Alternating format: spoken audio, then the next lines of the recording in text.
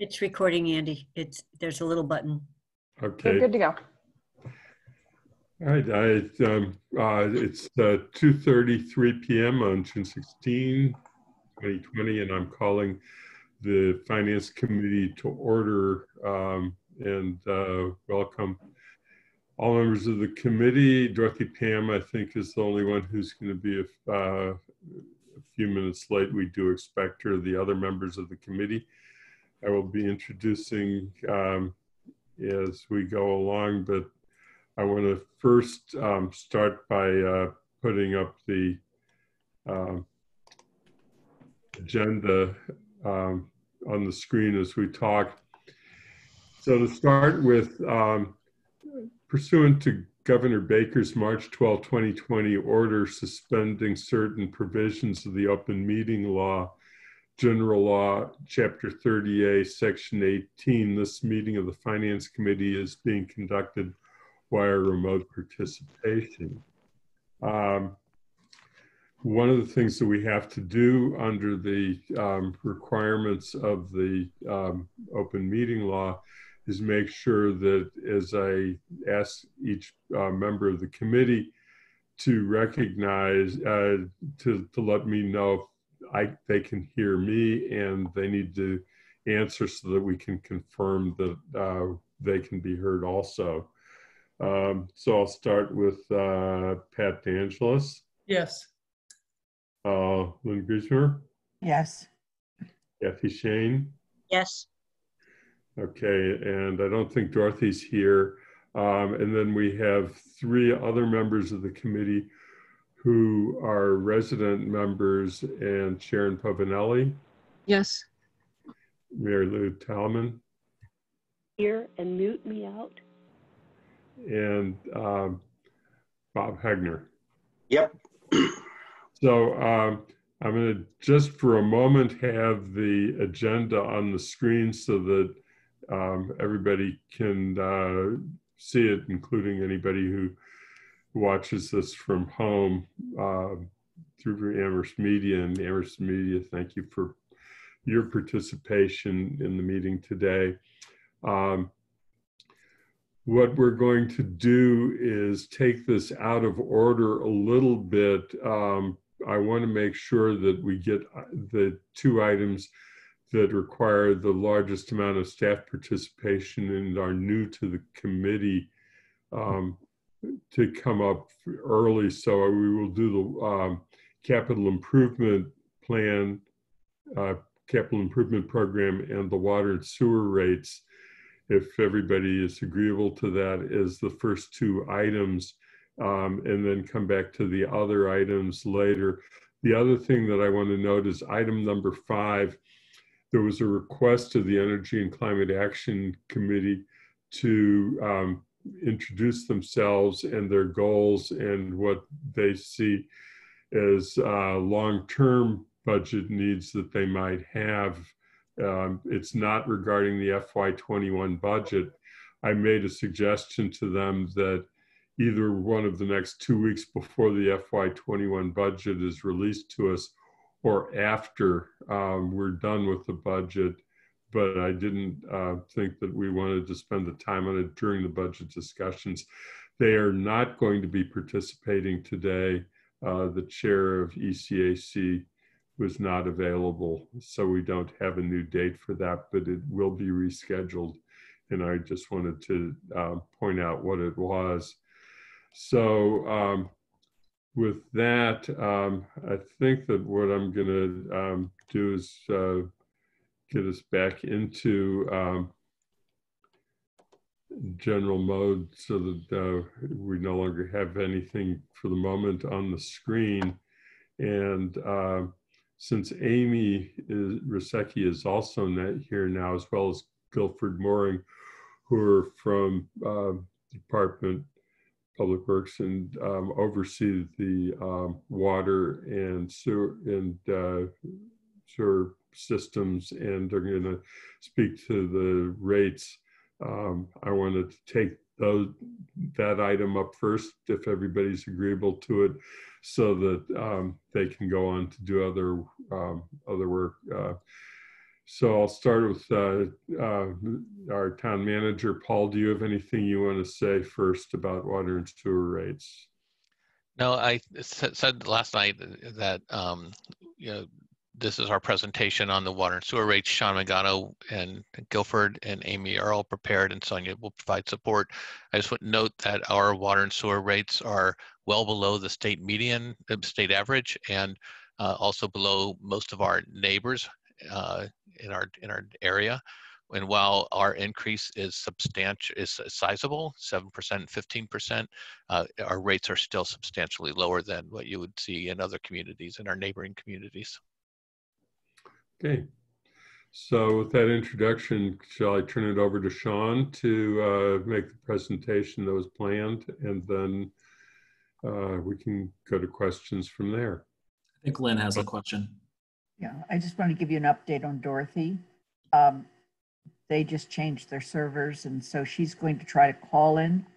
We may want to be looking for her in the attendee area. I'll keep an eye out. Thank you. Yes. Yeah, Okay. no, right now she's not there, but we will keep an eye out for that. So, Sean. All right, I'm gonna share my screen in a second and go through some of the financials of each of the funds. I think the best way to do it, unless you have alternatives, is I'll do the water fund first and then stop sharing my screen, and we can probably talk about the water fund. And then after that, I'll do the sewer fund. Does that sound okay? That sounds fine. And just so that you know, of course, we all had a presentation on May 1st that we attended that was with Ted and Howard talking about water rates, how they're calculated, and different structures for water rates. I do have that available to share screen on if people have questions that go back to that particular presentation, but it's not intended necessarily to come up today. Okay. Sean? All right, I'm gonna share my screen now. Let me get this going.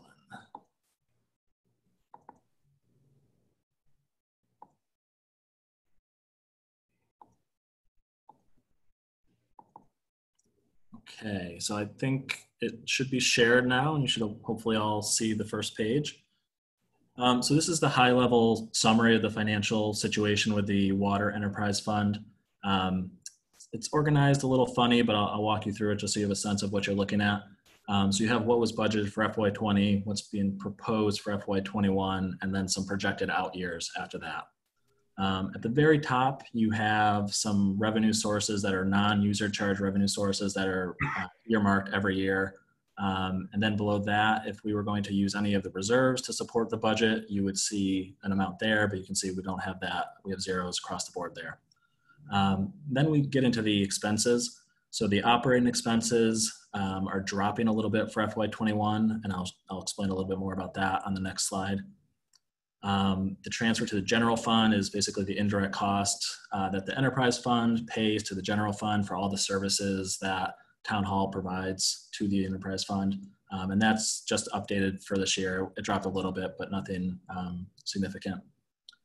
Current debt is looking at the next year on the debt schedule for all the projects that have been approved from the water fund and just using those new amounts. Proposed debt, there is no new proposed debt for FY21, but that is where you will see a big impact in the out years when the Centennial plant comes online and we start paying the debt for that.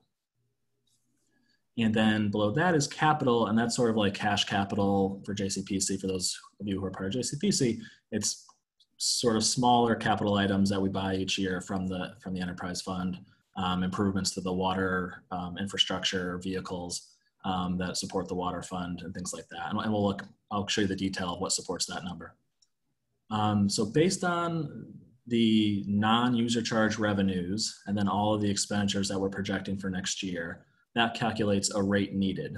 And then looking at that rate needed, which for FY21 is 419, that's how we get to the actual proposed rate. A couple other impacts to note. If you look at FY20 and the usage, you'll see we're showing a usage down around 960.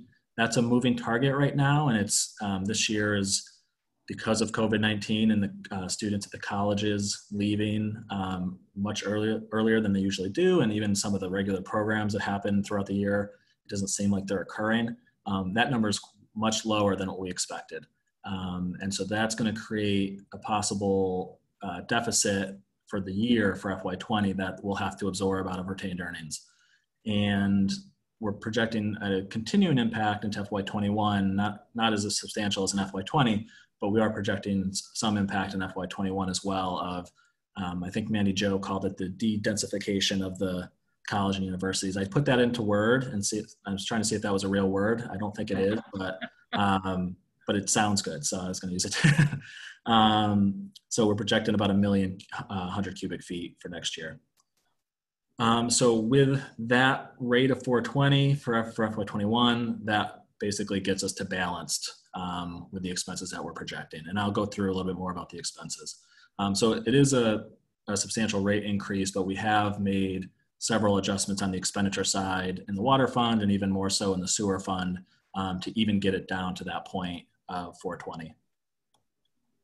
And one thing I'll just note, you'll see down at the bottom, the retained earnings. So going into FY20, the retained earnings number was $2,062,679, which is roughly 45% of the budget. But we are expecting that number to drop by a significant amount for FY21 once we see the full impact of the colleges and the university and the students not being there.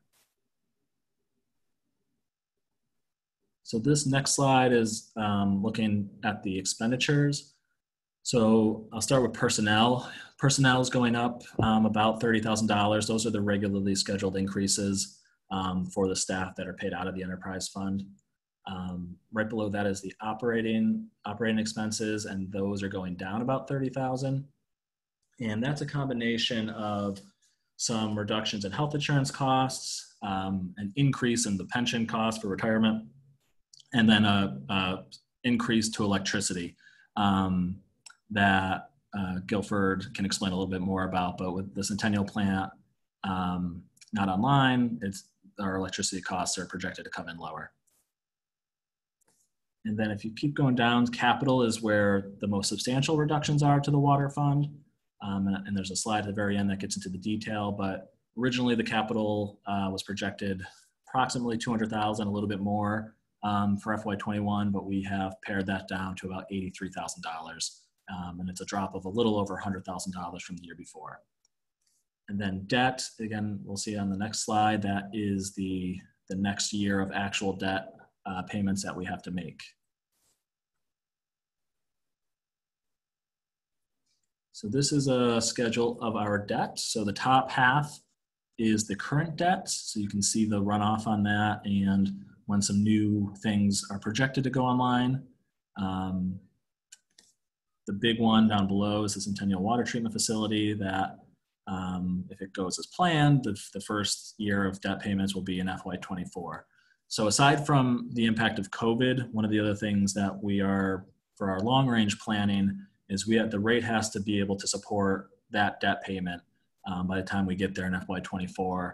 And we want to be conscious of keeping it artificially low and then having a huge spike when we get there, because that might be more difficult than a gradual increases to get to that point.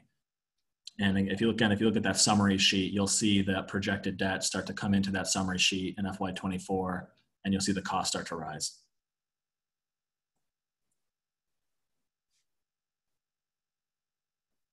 And then this is the snapshot of capital. So for FY21, there was originally a truck in there that we have deferred. The water system improvements, I believe, was originally around $100,000, and that's been reduced. And the water system improvements, I believe, was around $50,000, and that's been pushed off as well, with obviously input from Guilford and Amy about being able to do that for a year. And then again, future capital borrowings, you'll see the well number 4 replacement, which is coming up next year, and then ultimately the Centennial Water Treatment Facility, which is FY22. So just to recap, before we even thought about the rates, we looked at what we could reduce from the operating budget. We looked at electricity, we looked at staffing, and we looked at the capital. And so we took out what we felt we could and then looked at what rate would be needed. And that's where we got the 419.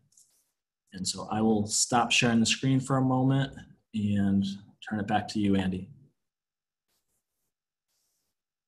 And you're muted still, Andy.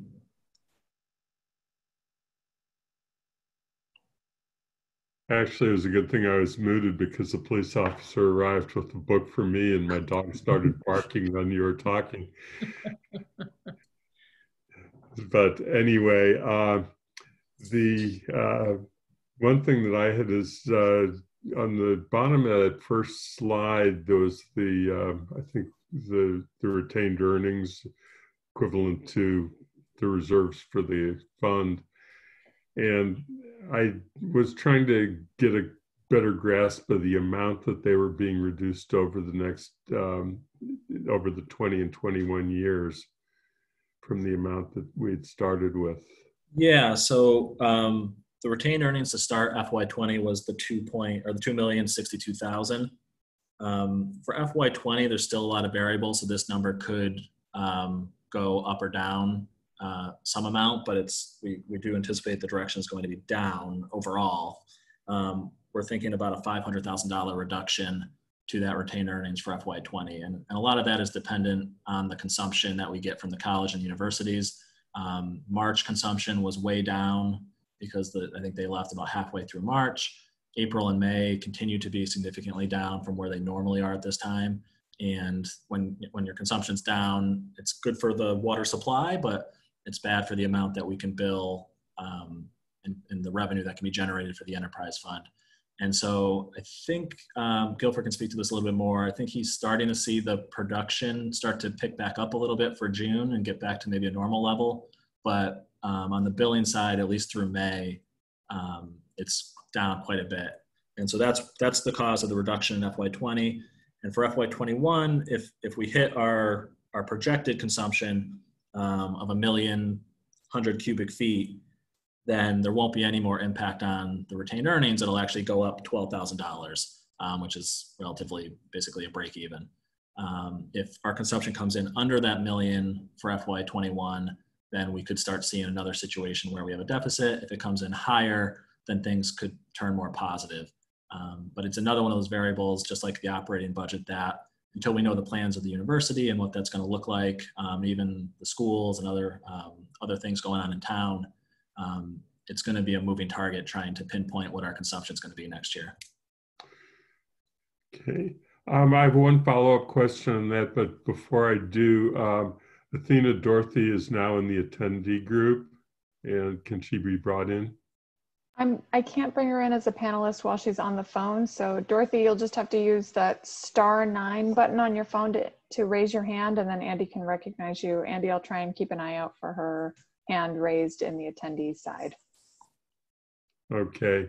And the follow-up question I was going to ask is, do we have any guidance that as to what is the ideal percentage or number to have for the retained earnings, and at what point do we have to start factoring in a plan to rebuild?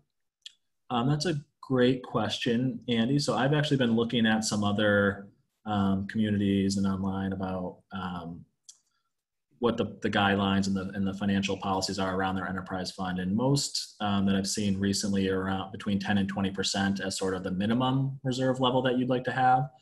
And many of them speak about if you have large infrastructure projects coming up in the future, even getting up above that. So ours seem to be in a good range where they are now.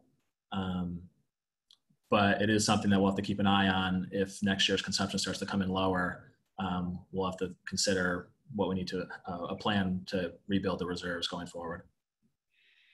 Okay, because that reserve number has always been a difficult subject with one of our enterprise funds, one that Guilford doesn't like to talk about too much, but money. It'll be a future item. In any event, Athena, do we need to do something in order to, because we can't confirm Dorothy as a member, as being able to hear us and be heard and Oh, count I'm hearing. attendance. Oh, you are. Okay, how do I do? Okay, Star. So, okay, yep, so just I allowed her to talk, but Dorothy, I'm going to mute your microphone, and if you have a comment or question, then you can use the *9 to raise your hand. I okay. raised my hand just to check in. You see, I did *9, and I You can raised see my your hand hand. raised. Yep. We can see it. Okay, so I'll then you can mute me. I don't have anything to say, but that means I can hear you. Okay, great. So I let the minutes show that we now have all members of the committee present, and Dorothy has now joined the meeting.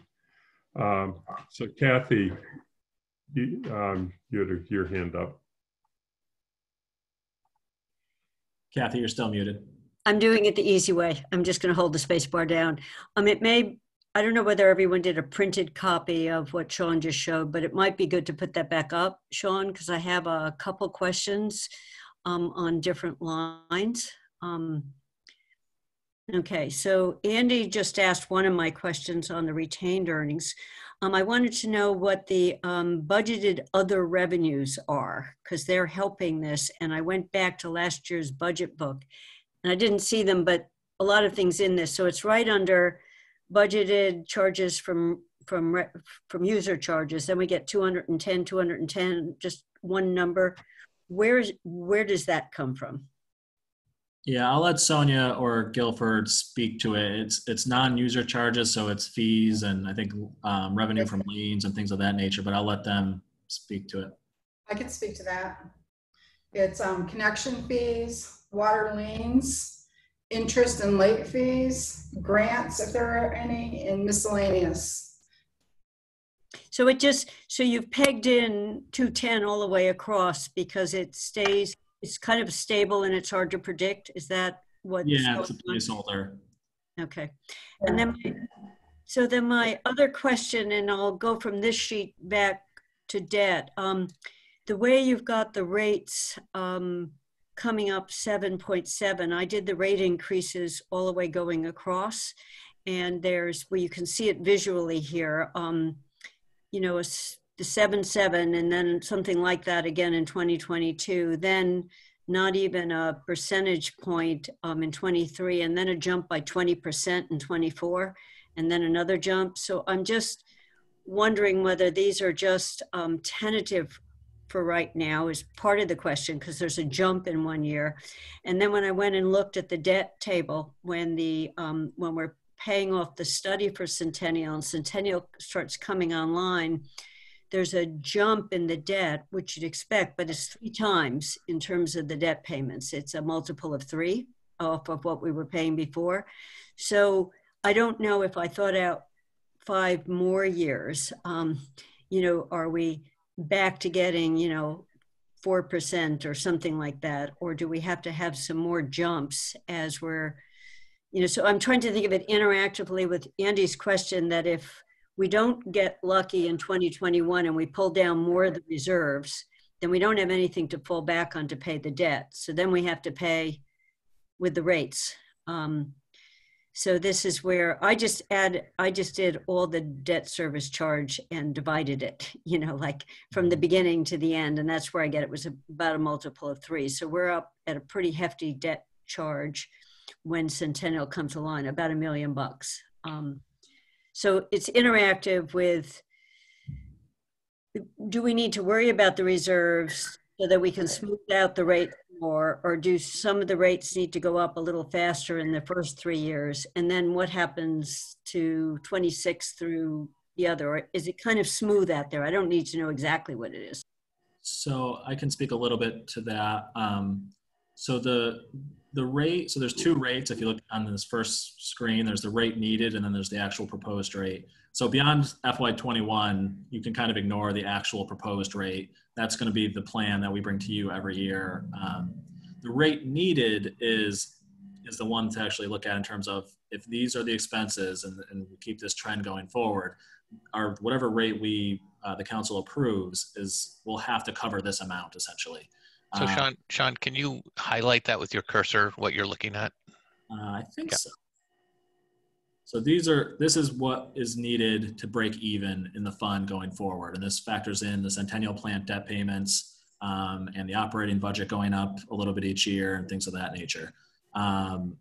So we can, the council can decide to space it out differently in order to have it be a smoother glide to where it needs to be ultimately to pay the debt for the Centennial Plant. And down below, you'll see sort of a possible plan, but that's, again, it's just sort of our thinking at this point. And I think your other question was about the debt. So the debt spikes when in the first year. I think the way it's set up right now is it's sort of an initial spike when the Centennial Plant debt starts to be paid, and then it's going to be a declining payment from there. So you'll see it spike in FY24, and then it'll start going down a little bit each year over the next, I believe, 30 years. So it should start to smooth out at that point, unless there's other capital projects that pop onto the radar or other debt-funded capital projects after that. And the debt, just to confirm, it's 30 years for the Centennial Plant. And some of it, like the well number 4, will be paid off even sooner. So when that drops off, the debt will drop off a little bit. And some of these other ones will have, I don't have the full payment, but some of these other debt obligations will drop off at some point after FY26 as well. Can I just stay on this page? Because that was the other question I had while you've put in 4% and kinds of interest rates for the new debt. And you and I had a quick conversation, a couple of weeks ago. Right now, you can do much better than that with municipals. I mean, I don't know what it's going to look like over the next couple of years, but a big chunk of this debt repayment is interest, not principal. Right. So I did have a general question, because I know the town always does it in a way that it's a declining payment, and I'm guessing, but I don't know, when we were in a period of pretty high interest rates, it made sense to pay the principal off as quickly as possible so you could avoid, if we stayed in a world with 2% going out 20 years, would we ever want to consider going out to a more steady rate each year because we're getting such cheap money? So that's a more general question, but these rates compared to what one could get if you were going out right now are on the high side. So we may be on the high side with the debt projection. Yeah, we typically try to be conservative, especially when it's something that's not going to be borrowed for 2 or 3 years from now. But you're right. If they come in lower, then these numbers will be adjusted for the actual debt schedule. And we can work with our financial advisor to figure out the most advantageous way for the town to structure the debt going forward. This is to give you an idea of what the impact is going to be of these new debt obligations in the future. Okay, I have one more question, but I'm going to let others jump in because it's on a slightly different topic. Okay, Pat, you had your hand up. Thank you.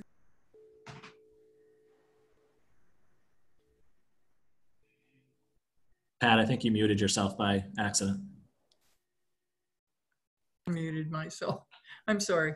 I'm looking at the impact on debt for Centennial on the $11 million.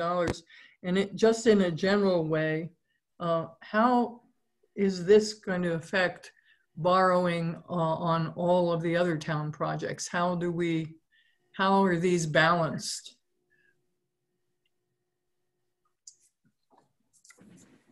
In terms of, so there's a couple things we have to keep in mind. The debt ceiling, I'd have to double check. I'm not sure if the debt of the enterprise fund is subject to the same debt ceiling that we have to think about for non-enterprise fund debt.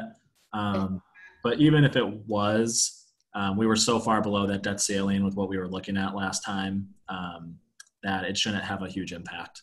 Okay. Because the main thing was that we found out last time with the debt ceiling is that MSBA funded projects, the school related debt is not subject to our debt ceiling. So when you take the school out and you're just looking at the library, the fire station, the DPW potentially, or potentially all of them, we were still quite a bit below the debt ceiling. Thank you. Yeah, Sean, I'll add that a lot of these projects for water and sewer fall into the outside the debt limit, so they wouldn't affect the debt limit at all. Okay, thank you.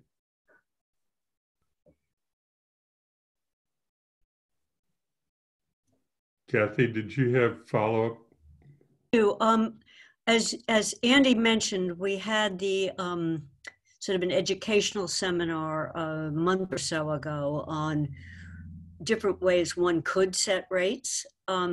If we wanted to, that we could have a residential rate versus a commercial rate, where the commercial rate was set higher for major users like a UMass, so we could not hit the small businesses. If we wanted to consider that, I was wondering at the timeline, because we had offered to get Guilford here are some possible scenarios that we might be interested in. And he said if we did that, then he could generate if you did that, this would be the impact of it. So if we wanted to do something like that, or decide whether we wanted to, when should we be sending something to you so we could have a discussion in the event we would want it to apply for FY22?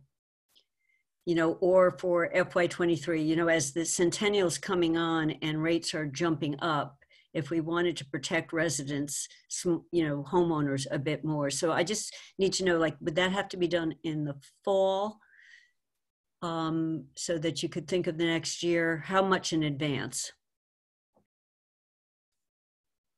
Actually, if you did it sooner, like once you set the budget in August and you stop all the budgets or resolve the 21 budget, if you did it right then after that meeting or right after that time period, that would be to give us the most time to talk about it. So the earlier, the better. So I think I'm not sure which other counselors were interested. So if we got you a memo that reflected more than just one set of ideas on we just figure out how to do this, Lynn. We could do it in a finance committee meeting, and then we could begin that discussion then. Yeah. I would suggest we start that in a finance committee meeting and bring it to the full council. Okay. I think that it would be better to start in the finance committee first so that it's not quite as wide a viewership. One of the things that I'm concerned about is that right now, the university's in a very difficult financial position, and whether our discussing this might cause them to make decisions that would pull them away from our water system, which would be contrary to our interests. It would be alarming. Yeah, right. Yeah. And the other thing that I wondered about with this rate discussion, and again, it's not something for today. One of the reasons that Ted and Howard had said that communities should consider block rates really is not geared, as far as I could tell, necessarily towards those large scale users, but is really to all users to try and encourage conservation.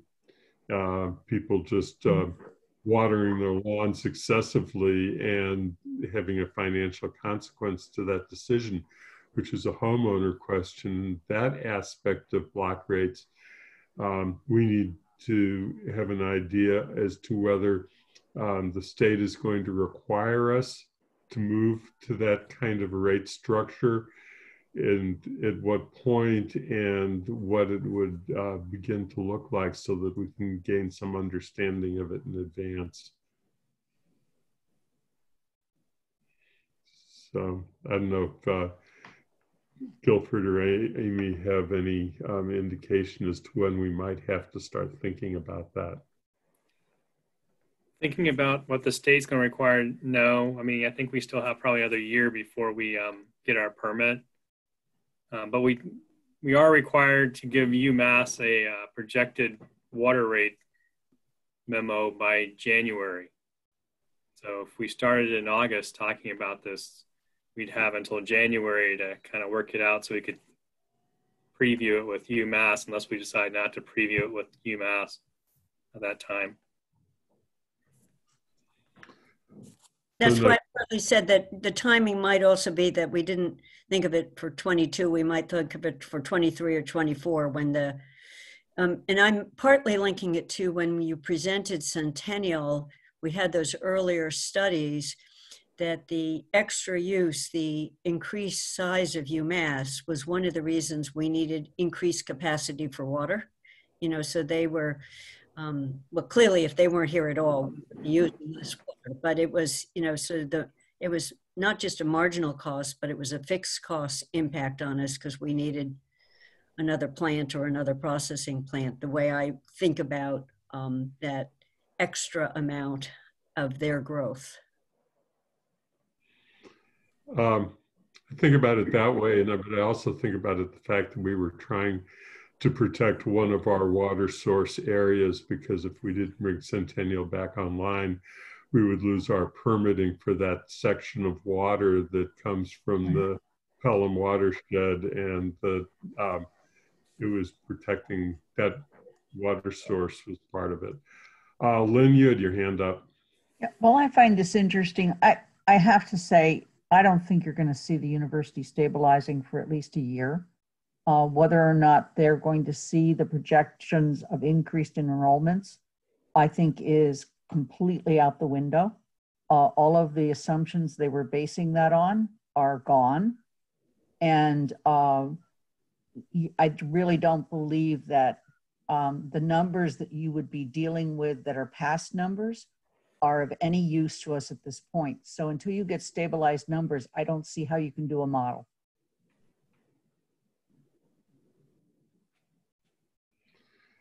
Interesting. So other questions about water, because otherwise we then should switch to the other enterprise fund. Okay, Sean, I'm gonna share my screen again.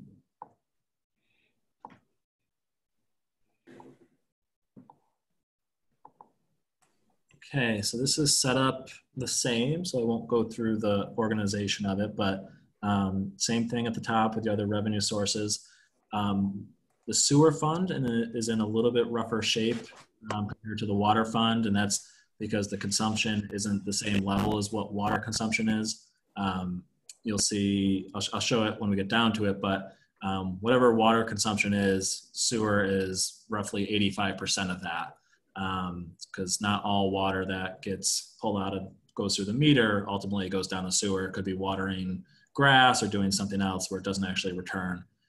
So there's a little bit bigger impact on the sewer fund. So we are proposing using some of the reserves from the sewer fund to support this year's budget as sort of a one-time bridge to get us through. And that number is $158,652. If you go below that, you'll see the operating expenditures, which are going down pretty significantly, and I'll explain what that is. There's the transfer to the general fund, which is the indirect costs, again, for administration or for town hall staff. And that's also being reduced. We reduced that amount a little bit from what it normally is, again, as sort of a temporary bridge to get us through the next year or so. And the expectation is that will go back up to where it normally is. But when you see, these are all adjustments that we have implemented first before looking at the rate, because the rate increase, again, is sizable even with these adjustments. Current debt going on with proposed debt 0, but you'll see the new proposed debt coming online in FY23. Capital, we did reduce a little bit as well. That's the cash funded capital, went from 120 to 100.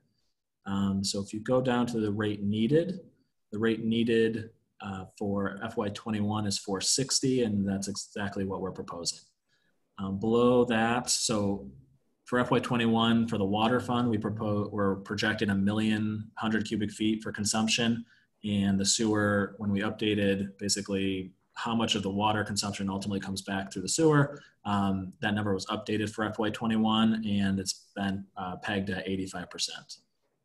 And so that generates to 850,000 units of consumption for the sewer fund. So with that, times the rate, that will get us to a break even for FY21. The retained earnings for the sewer starting at the beginning of FY20 was $2,147,683. Just like the water fund, we are projecting a deficit in FY20 because of the consumption and the projected units coming in lower than what we originally had based the budget on. And but going forward, again, we project that to stabilize if our units, if the consumption comes in where we're projecting for FY21. So this is again the breakout of expenditures. So on the personnel side, it's going up a little bit for the contracted salary increases. In the operating side, it's going down quite a bit, and there's a few things that make up that decrease. So there is every enterprise fund has an OPEB contribution that reflects the staff and their future retiree benefits and the costs associated with those benefits. And so similar to the general fund where we had to reduce the OPEB contribution a little bit, we are proposing a reduction of about $100,000 to the OPEB contribution in FY21. So I think it was at $150,000 to start, and it's going to be brought down to $50,000 for a contribution. And again, the hope is that this is temporary. When consumption stabilizes, we can bring that number back up. The other large drop was the indirect cost. So you can see down at the bottom right here was $377, and we lowered that by about $100,000 for FY21. And we hope that we'll bring that back up in future years when consumption stabilizes, but it's another reduction that we can make and we're able to absorb on the general fund side on a temporary basis. Capital was brought down 20,000. I'll show what makes up that amount on the last slide. So similar to the water fund, this is the debt schedule. So we have our existing projects up on the top, and there are two larger projects coming up in the future. The gravity belt thickener is projected to start, the debt payments are projected to start in FY23, and that's a $2.3 million project. And the reuse water is $5 million, and that's also projected to start in FY23. And there may be some additional revenues that come out of the reuse water piece of this that can help out in the future. I'll let Guilford speak to that. But this is the expenditure side of that project.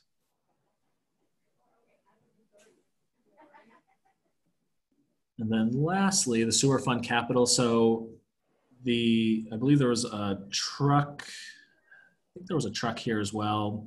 No, I don't think there was. Sorry, Guilford, you may have to remind me reduced here on the capital side. There was a truck that was taken out, and collection system improvements and treatment system improvements were both at 100,000, and we cut those in half. Okay, so we brought it back down. Okay, thank you. So we did pare down the capital in the sewer fund just like we did on the water side, and left just certain amounts that we feel like we're going to need for FY21.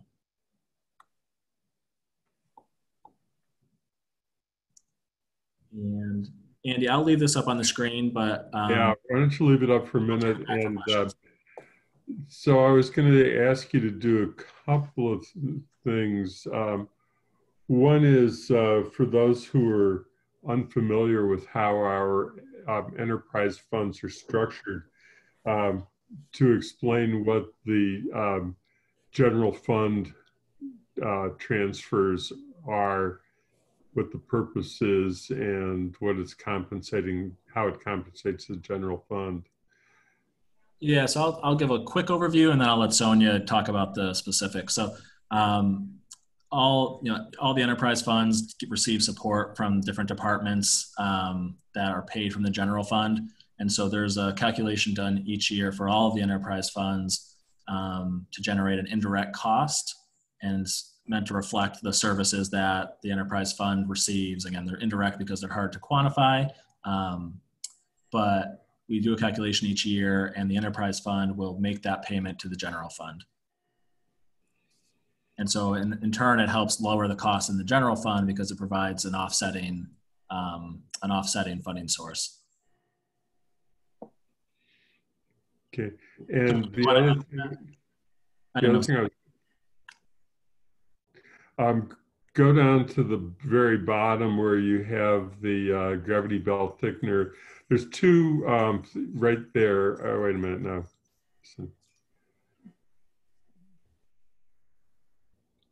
There was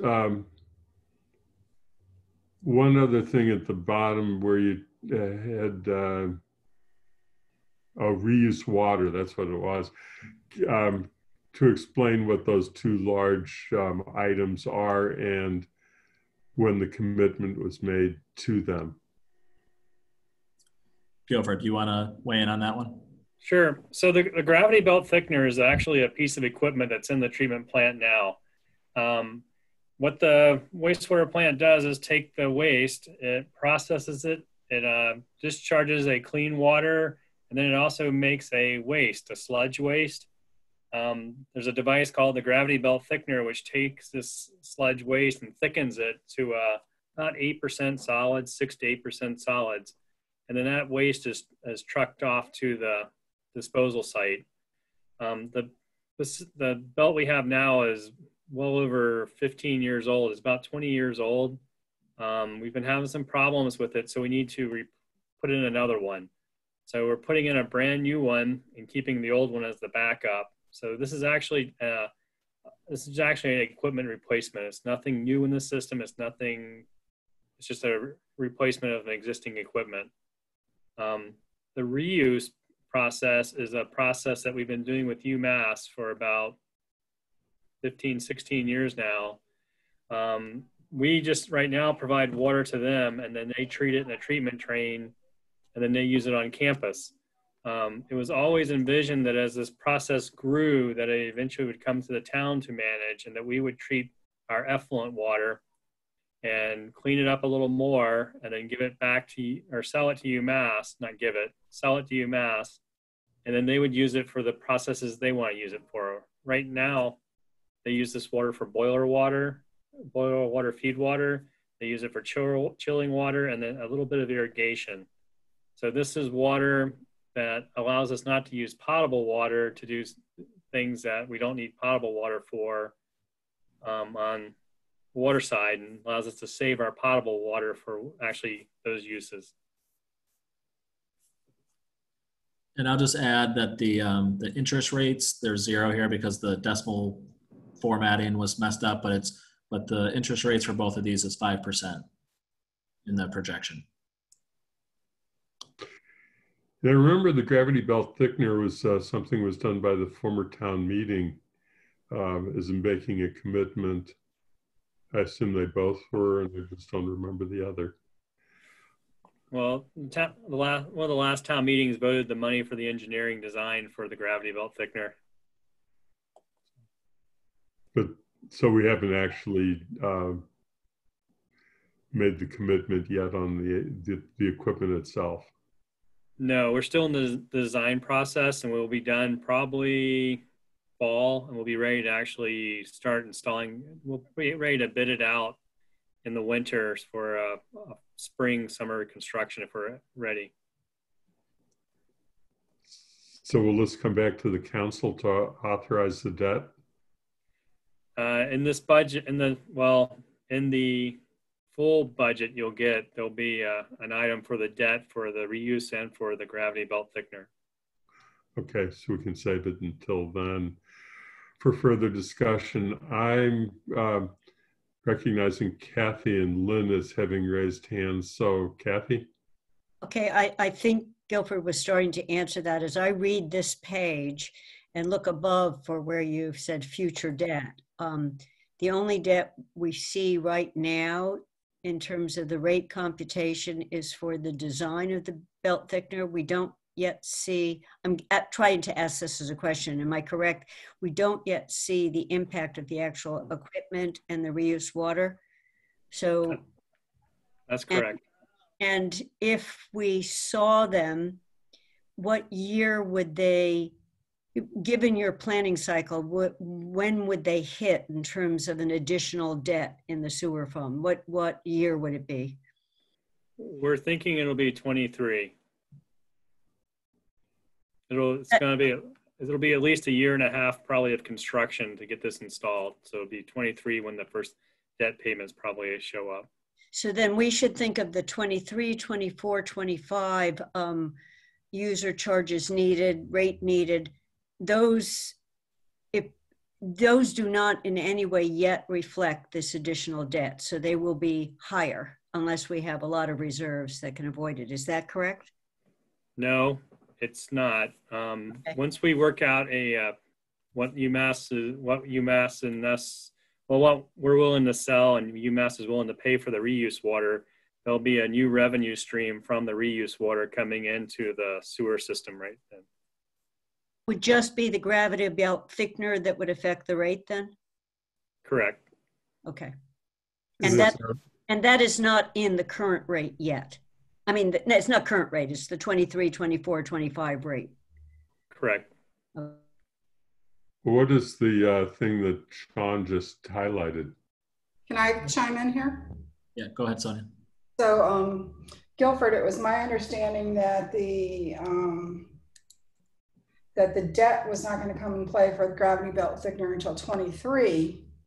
However, and it wouldn't show up in the budget until 22 as a borrowing authorization. No, it needs to show up in this budget. It needs to show up in the 21 budget. We'll be done with design in this year, and we need to move forward. Okay, well, show up this year. That's news.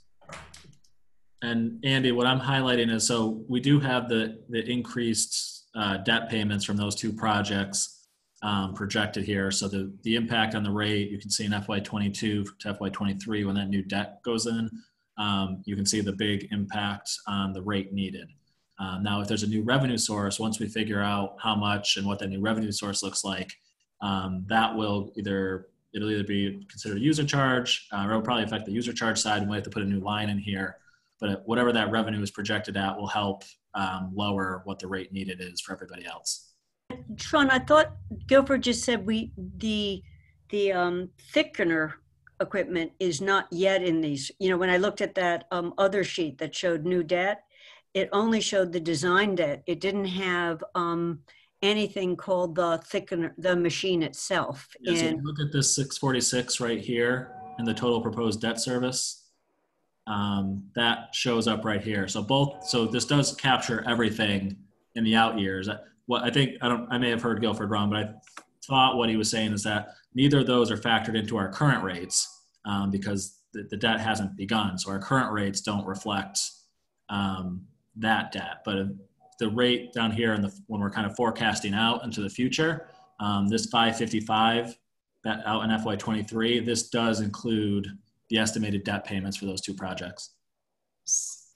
Okay. Lynn? First of all, thank you for that clarification because I wasn't quite sure how I heard it. You said in the water presentation, and now I'm going to ask the same question in the sewer. Obviously, usage, et cetera, went down in March, but you said for water, it's starting to return to what would be a normal looking June, I gather, is what you were saying? Yeah, Guilford sees the production side before I sort of see it on the billing side. So I'll let Guilford speak to what he's seeing in terms of June on the production side. And so my question is the same for both water and sewer. How do they compare to previous Junes? So we build a sewer based on a percentage of water usage. So if water usage comes back up to where our normal usage is, our billing for sewer will be back at that normal rate as well. So are we seeing an increase use on water and sewer? We are. We're back to normal. Our normal production in water is about 2 million gallons a day, and that's what we're seeing. And that's what we base our billing on both those on. And that would be normal compared to last June? That's normal compared to a summer for Amherst, yes. Yeah, got it. Okay, and then my other question really also goes back to something you said with water, and then I think I heard it again here, and that is that you're paying less out of here. Maybe it was for retirement, I can't remember where. but it's because it's coming, making it up from the general fund. So I'm just trying to figure out. Yeah, it's a little bit different. So this isn't the case in the water fund, Okay. but in the sewer fund, this line here, transfer to the general fund, which represents indirect costs. Yeah. So in FY20, you can see it was 377. We've dropped that down to 280. So we still are calculating the full indirect cost that the enterprise fund owes the general fund. But we're basically forgiving a portion of it on a temporary basis. And then once we get through this sort of temporary consumption impact due to COVID-19, we'll bring it back up to where it's supposed to be. So, and just one final question. It's really around our retirement reimbursements. And are we, with these enterprise funds, are we in a similar situation as we are with the overall general town fund, where we're actually ahead of many towns in terms of their payback? Yeah, the enterprise funds, I don't know about how we compare to other enterprise funds, but my understanding is that the enterprise funds have actually been funding their full ARC, which is I won't get the acronym right, but the annual required contribution or actuarial something contribution. They're actually funding what they're supposed to each year to keep the liability from growing even bigger. But this year, we're not funding at that water, at least. In the sewer, or not in water, we're keep leaving it alone. In sewer, we're reducing it by 100,000. Yep. Okay, thank you. Okay, so I'm looking to see if there are other questions about what we've heard so far regarding the rates. Because if I don't see any, there's one other item. I don't know if you have it, Sean. I have it on mine, but if you have it, when that is the proposed order for water and sewer rates. That I don't have. Not readily available, at least. Okay, I can take a look to see where I have it, and then I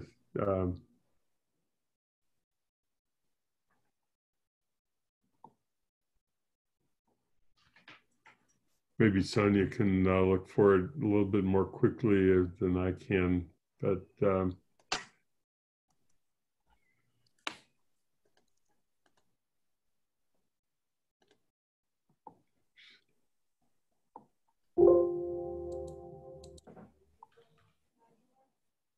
okay, I think actually I did find it, so I now just need to get to the share screen and I can put it up just to see if anybody has any questions about it. So I think that it should be it's fairly straightforward order, and I just wanted to make sure that everybody was aware that we had it. We do need to vote on it. We can vote on it today if members of the committee are comfortable. It is not necessary because I think that the plan is for it to come before the council on the 29th of this month, which is the last Monday. But it's fairly straightforward order. So wanted to have you have a chance to look at it and see if there are any questions about it. Andy, I don't know, did you share your screen yet? Because there's nothing up yet. Oh. And when you tried to do agenda, it never did show. So we just all pretended we were looking at it. That's interesting because I thought that I had done share, and we'll try again. But see what we can, if we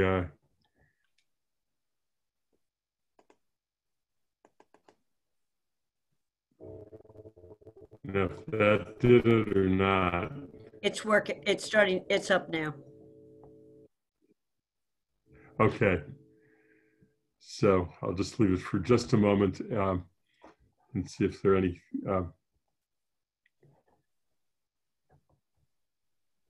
So if anybody else can notes that there's somebody who has a raised hand, I can't see it at the moment.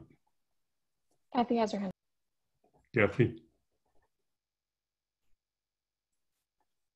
You're muted still, Kathy.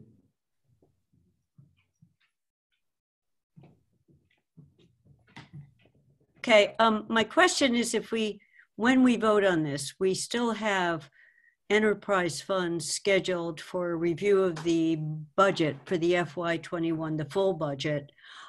So this in effect sets the revenue stream for the fund and both these funds. And so in this voting, are we accepting kind of the whole package on the rates, which I think the answer is yes. And then when we talk about this in July, are we going to focus on out years, different variations? So not go into, how many trucks are there, things like that, because in this year they're wiped out.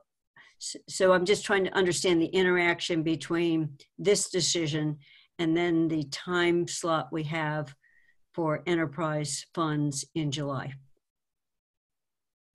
You have to remember that we're in somewhat of an unusual year because I know. Under normal circumstances, we would have had the budget to start reviewing on May 1st, and we would be doing it during the month of May, and then we would be here into June setting the water rate, and it would be after the fact. This year, you are correct. We are doing it in reverse order because we don't really have any choice. I wasn't questioning reverse order. I was just trying to understand what we will be talking about when we come back to this in July, because we've had a reasonable robust, I have last year's budget book and it has a lot more information, on how many people work on the fund, what they do. Electricity costs are really high on operating these funds. We've got a lot of information in the budget book. So is that where we will focus in July?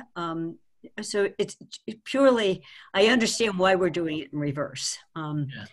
Yeah, we could focus on any questions that come up between now and then we can focus on. We'll have the budget books ready and available and updated. And I'm sure that we can go through as well some of the data that's in the budget books on staffing and plans for the future. There's also information on goals and progress made towards those goals and future goals and things of that nature. So we can review a lot of that information.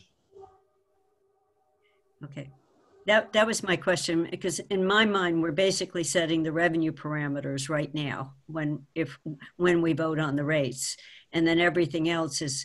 And I'm partly asking this because, as you all know, we agreed that we'd take some focuses and each of us take an area of the budget, and mine is enterprise funds. So I'm trying to reverse thing of what other questions will I have that won't have us just repeating what we just did, focus in different areas. Okay, that's helpful. Okay, Lynn? Yeah, a couple things. The reality is we have to set these rates now, unlike a couple of other things we've been able to delay. But I actually would prefer that we go ahead and move on these today and make a motion. I don't have the number correct up there anymore, so maybe, Andy, you want to give me the words for the motion, and it's to recommend this order to the council.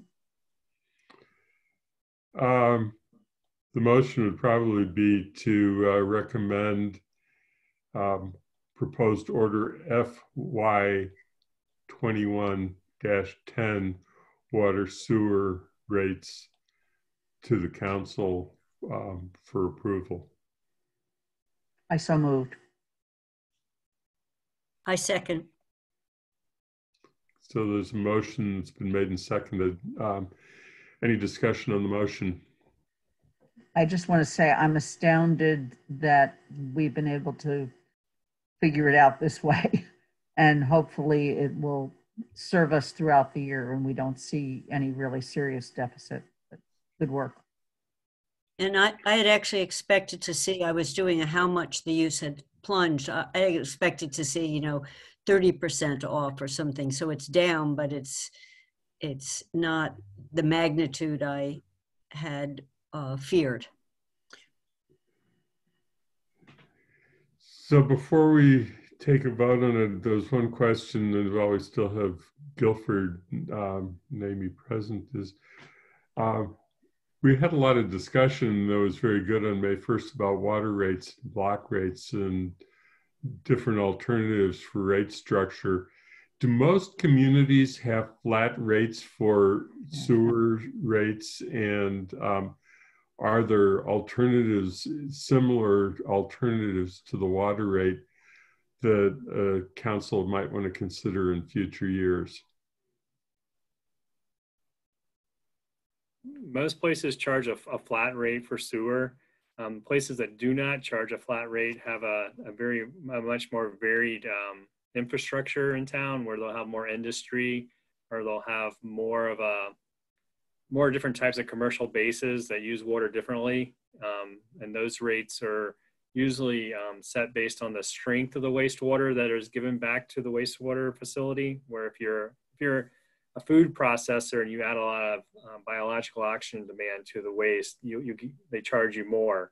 And it's basically the strength of the wastewater that sets those rates. So it's not something that we would likely consider here. No, although there's been a lot of discussion about the fact that stale beer causes the wastewater system not to work very well. And considering we're a very high beer consumer, it might be something to think about. Yeah, but I won't get into the question of who you would decide who to charge.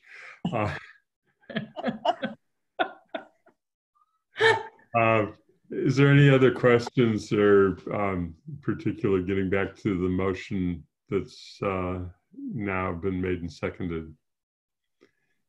So seeing no requests for comments, do any of our resident members who will not be voting have anything that they would like to say at this point to indicate that they would like reflected in the minutes regarding this motion?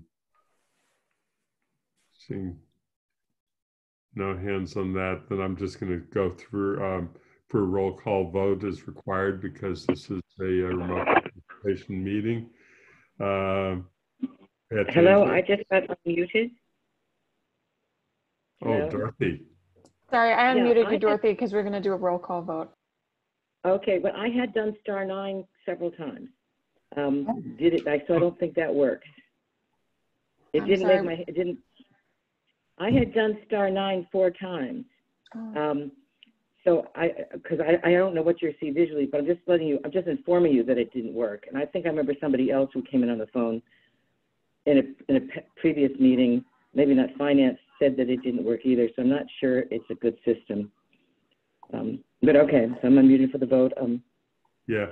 Do you have questions you intended to ask? Well, I did have a couple of questions. Number one, I'm surprised that the usage in June is the same as last June, because I've been reading that local water and sewer rates were getting much more use now when people in quarantine. So that's a confusion.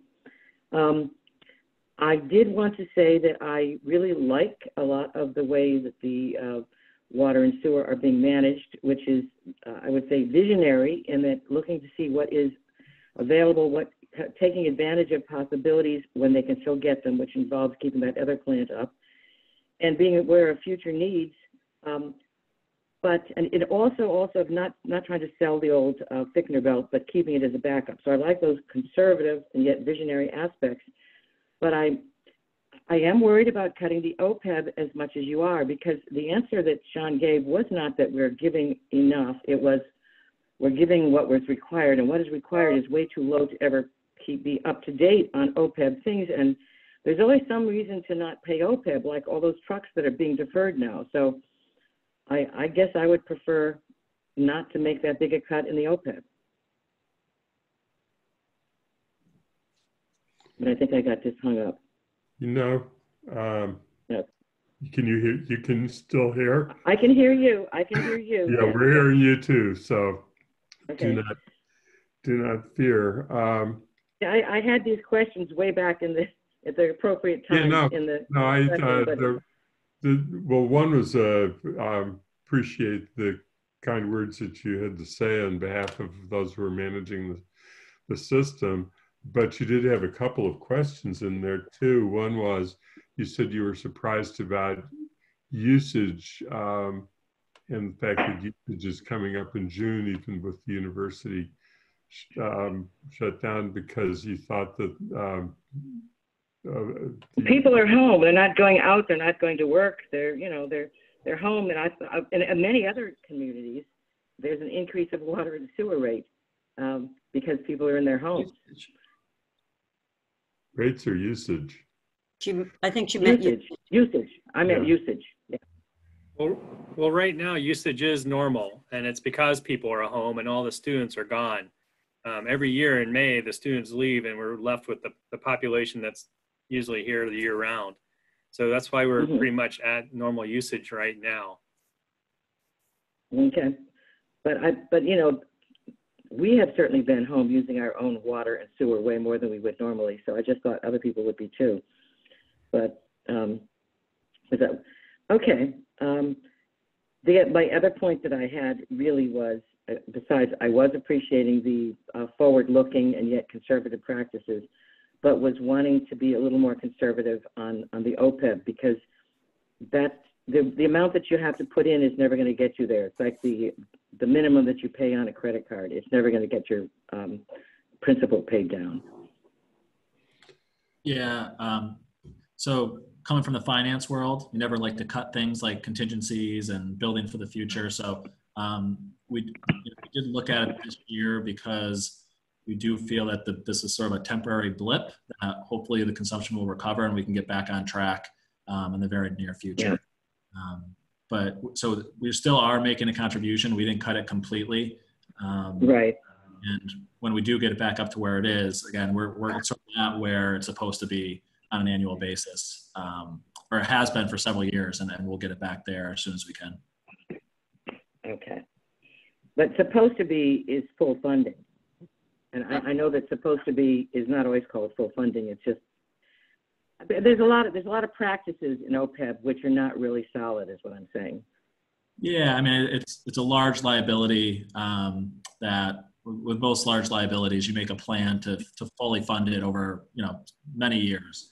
And so our enterprise funds have been doing a good job of sticking to a plan. I just think this is such an unusual year that we had to be. Yeah.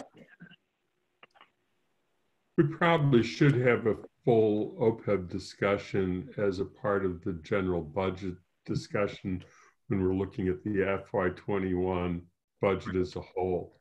So the other thing, we're in the process of doing our getting our OPEB update as well. We're working with our actuaries right now to get our liability revalued and all those reports. So we can talk about OPEB in the near future. We'll also be able to bring you back an updated report. Very nice. Right. Very good. I think that's really important, Andy, too, because the practice, since this is really paying, it's putting money into reserves, and the practice in the United States, I mean, we are still paying people's retiree health benefits where it's been pay as you go. So trying to explain what it is and what it isn't would be good. And to talk about what the corporate world isn't doing on this in terms of pre-funding, or what the Medicare program itself isn't doing on this. You know, I just think it would be a good discussion just to provide a context for what OPEB is. Yeah. Yeah, it's a complex subject, and it's one that's worth having for this committee because Mary Lou and Sharon and I, having been on the prior finance committee, had some involvement in that discussion previously, going back to Sandy Pooler, and but it's been a while, and there's a lot of those of you who have not had that discussion is what is a long-range plan, because it really is in part balanced out against the retirement fund. And of course, the other question is whether the retirement fund is not going to be fully paid as quickly as we had originally anticipated, and how those two balance out. And that's all complex topics. So we had a motion on the floor. Let's get on with it, and then we can move into the capital plan. So I'm going to do a roll call vote. Pat DeAngelis? Yes. Lynn Grusmer? Yes. Kathy Shane, Yes. Dorothy Pam, Yes. and I'm voting yes, so it's 5-0. And we have now recommended the order. So let's turn to the capital plan. So I don't know if Paul wants to start, or if Sean, you just want to jump in and describe it. So I can bring up the same presentation as of last night, or I can just describe the plan. Essentially, the recommendation for FY21 was to put $530,000 into roads, $170,000 into sidewalks, $63,000 would come from other revenues, and that would be used for downtown improvements. And then we would also have the Chapter 90 money, which is about $800,000. If it's approved by the state, that could be used for roads as well. Would it be helpful if I bring up that presentation from last night, Andy, or do we just want to answer questions? I'll let other people, if somebody else requests. Otherwise, we can just keep going. And Dorothy, if you need to ask a question, because we were having the problem with raised hands, say something verbally. I think it was my fault because I had left her on allow to talk. So I've fixed that. So the *9 function should be working again. Sorry about that. Okay. So does Andy, anybody want to... I'll share my screen, Andy, just to get the Okay. list of projects on the screen.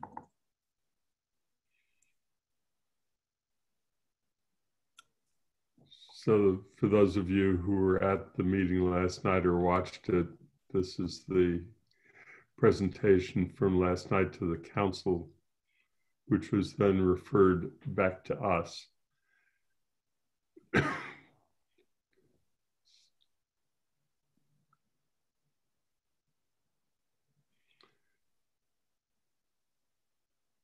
So as you can see, and if you've read Paul's memo, it's explained pretty clearly within the memo, the budgeted reserve, and then the rest for roads and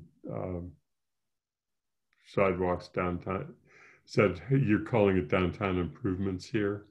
Yeah, I mean, so we anticipate that some of it will be sidewalks, but there may be other improvements to the downtown, like lighting and bicycle sharing and things like that.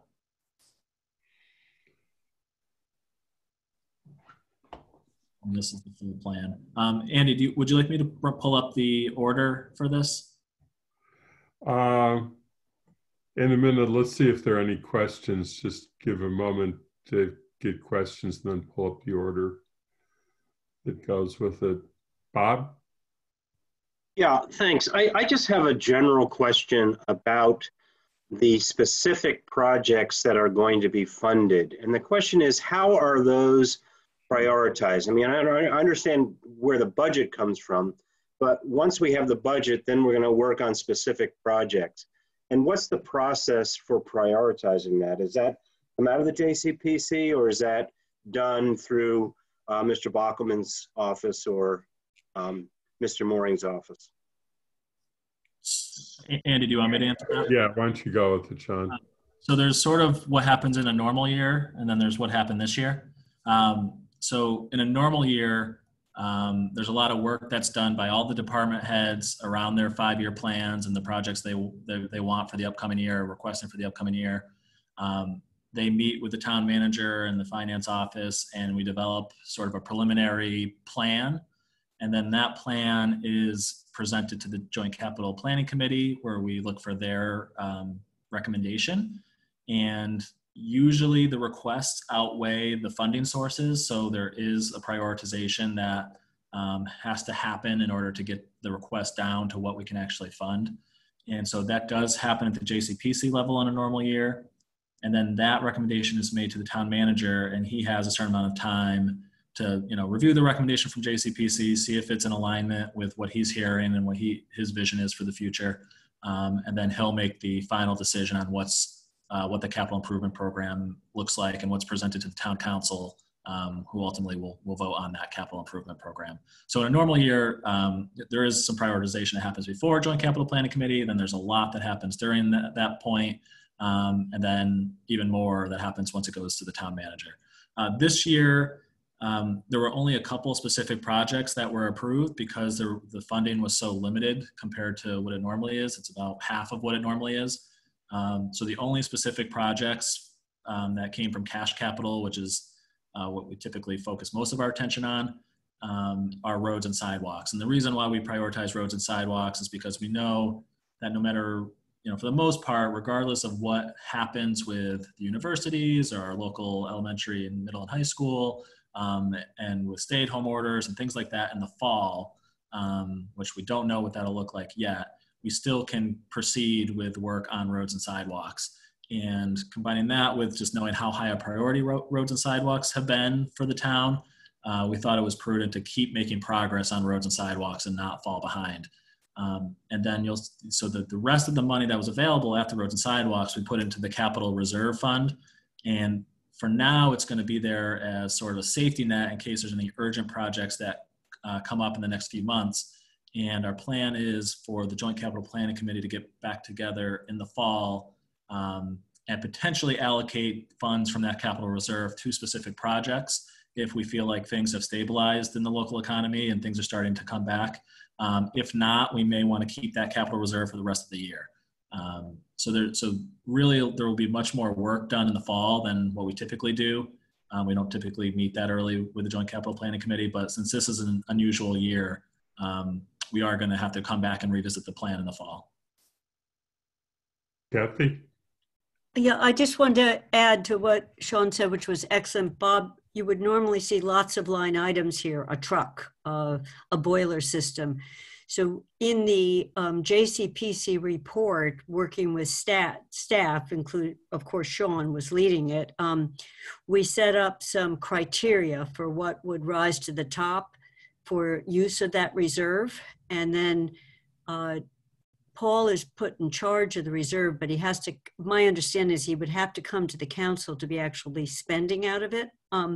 So it's both a decision-making on what rises to the top. So some of the things that were postponed or delayed were bets that they could be replaced, but they could last a year. They weren't at the, it's going to fail. So there were some potential things that are at risk. So that's the come back to it in the fall. And this, people should correct me, this is a one-time way of handling it is what we were faced with setting up the reserve fund. By 22, we may or may not have the money that's projected here, but we could start earlier and be back to saying, here is the list of things that we're recommending. Yep, that was definitely the intent. Yeah. Though I thought that the plan is that Paul would report proposed expenditures to the council, but that it was not set up to require council approval to make the expenditures. Sonia can probably weigh in, but I think what we had settled on is that because the capital reserve doesn't have enough specificity in terms of it's not targeted towards any specific projects, that we would want to bring it to the council for approval for whatever specific projects need to be funded.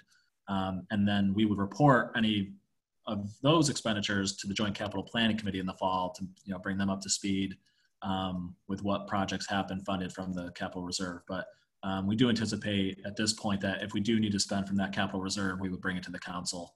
And again, it would typically be on an urgent basis. So it's not something we necessarily are planning to do at this point, but that was the plan last we discussed it.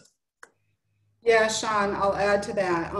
We're actually required to go back for an appropriation with the council. It's just a budgeted reserve, kind of like a free cash that goes away at the end of June, at the end of the fiscal year. So you do have to go to council with an appropriation to spend it.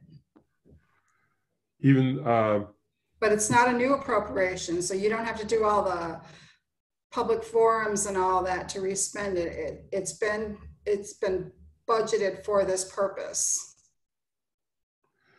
Well, let's bring up the order, because then I can, we both can get it on the screen, and I can ask my follow-up question on that, just to make sure that we all understand it. All right, I'm going to bring it up right now.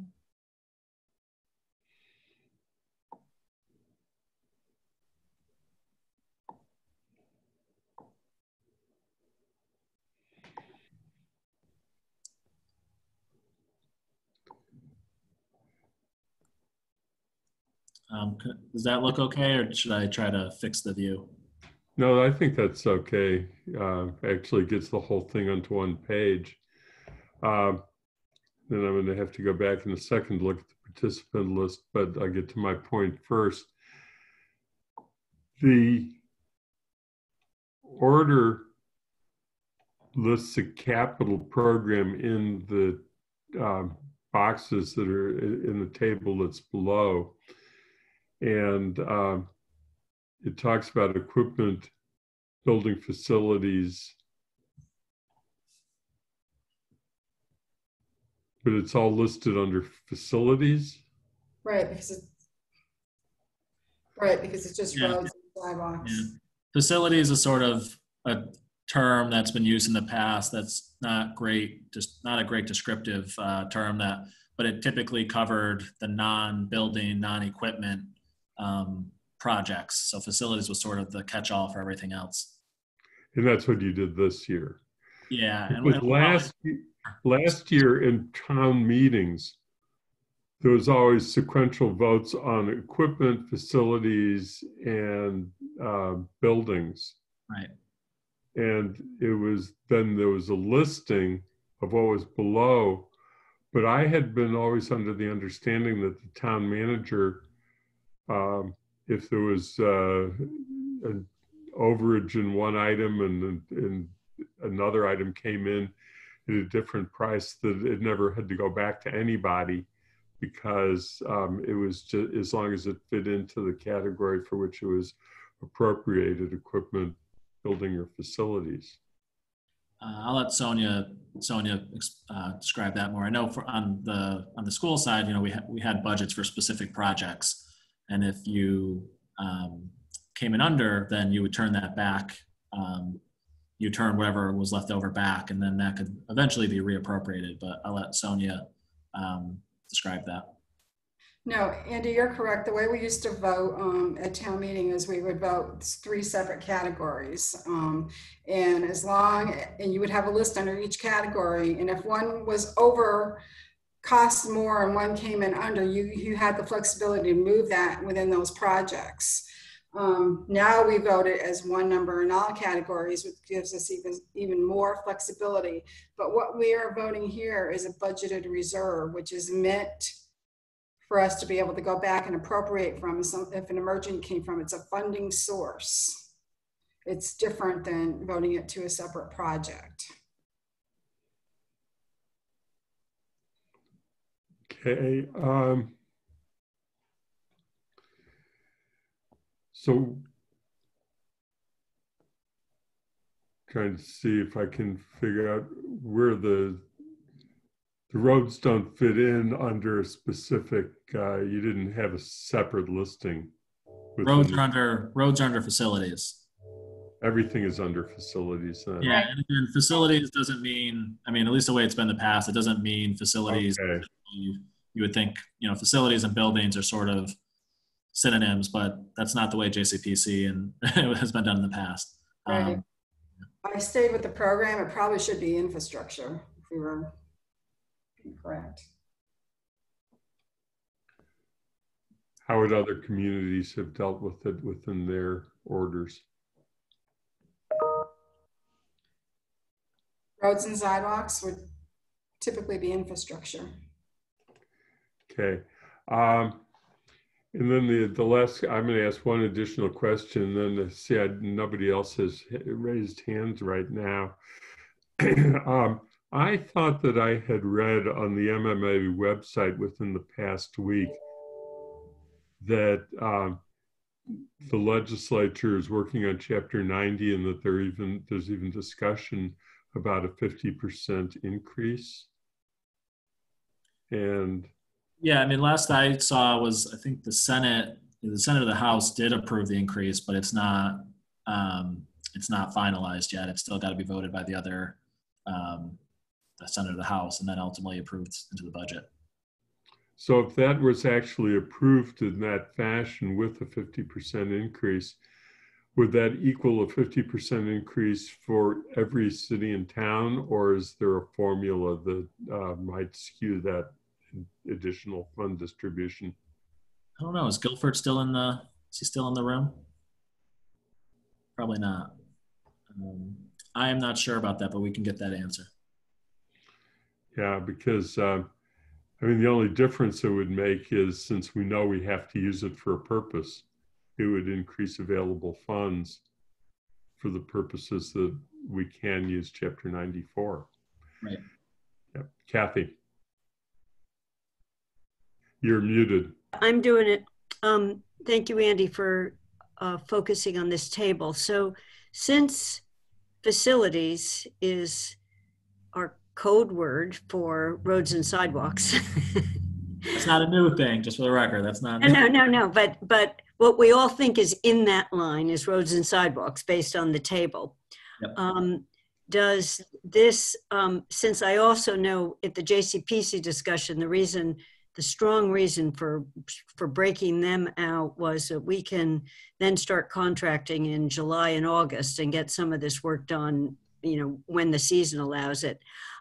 Does the town manager, with this language, would there be an ability to spend that line on a facility rather than roads and sidewalks? Or does this allocate it specifically? Because I'm looking over on the other side, the words, it says installation of replacement of equipment, repair or improvement of buildings. It actually doesn't ever say roads and sidewalks anywhere over here, on the words. So I'm just wondering whether, given the unusualness of this year, do we need to, in the order, at least have the words roads and sidewalks, street repair, something there? Because installation of new or replacement equipment or repair or improvement of buildings or the repair or improvement of facilities. So that's my question. I don't think Paul would be spending it on anything else because the roads and sidewalks are so urgent. I can answer some of that. In the past, well, even in the present, whatever is in the JCPC, usually the breakdown of what our capital program is in the JCPC, and it gets booked by that breakdown. So in our general ledger, it will get booked the way the JCPC report spells it out, with the adjustment that Paul made, of course, with his recommendation. So you will see that under roads, and you will see the other amount under sidewalks. And we can only move money around to projects that were listed in the JCPC report. Okay. So it's not, we can't just spend it on anything else. No, I didn't think so. And it's, as you said, Paul's memo, JCPC actually spent somewhat less on the road sidewalk category and more on reserve, but his cover memo explained that he was going back to a 50% split. So that modifies the JCPC wording a bit, just dollar amount. Yeah. And our auditors and the DOR, they go through all of this. They go through the reports, and all of our financials have to pretty much reflect what the report said. So there's not a lot of moving around. Okay. So are there any other questions that people have about the entire subject, including proposed order 21-05A capital program? I'm just going to unmute Dorothy in case she's having trouble again. So no, I have no other questions. I think Kathy asks the ones I would have asked. Okay. In more detail. So again, this is not on a council agenda until the 29th. So if people want more time, they can have it. On the other hand, if they feel that there's sufficient understanding from last night's meeting and forum and from today's discussion to go forward, we could have a motion to recommend appropriation order FY2105A to the town council. Lynn, I see your hand up. So moved. Second, DeAngelis. There's been a motion that's been made and seconded. Any further discussion on the motion? I assume that Lynn's hand being up is just because it was up from before. Lynn, did you have anything else you want to say? No, I'm trying to lower my hand, but I don't think Okay. I can. All right. Is there anything that any the resident members of the committee would like to say before I do a roll call vote regarding the motion on the floor? Seeing no request for comments, I'll go through.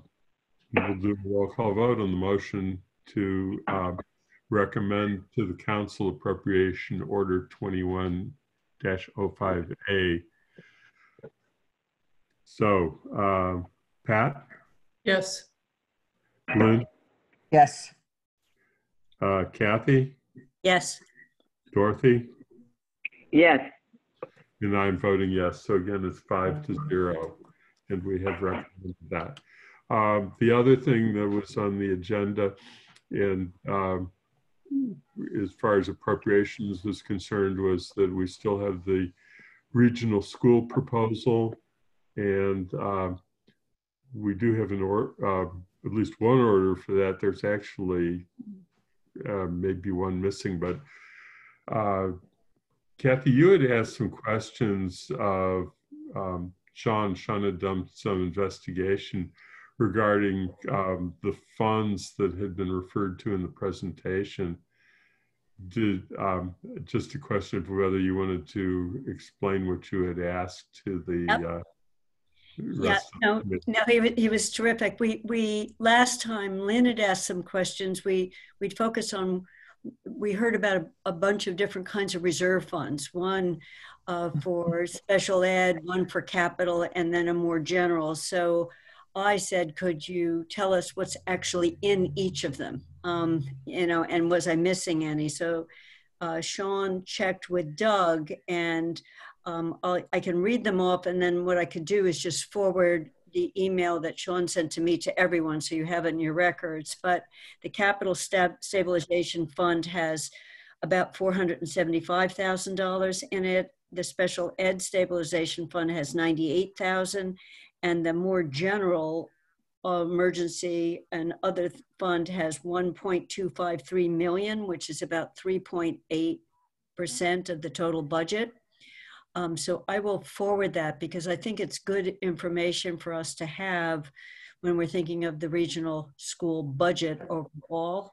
So if you add them all up, you get to about 1.8 million, but two of them are restricted to only be used for capital and only be used for special ed. So there's only one general reserve, the way we would think of reserve, that has literally been called that.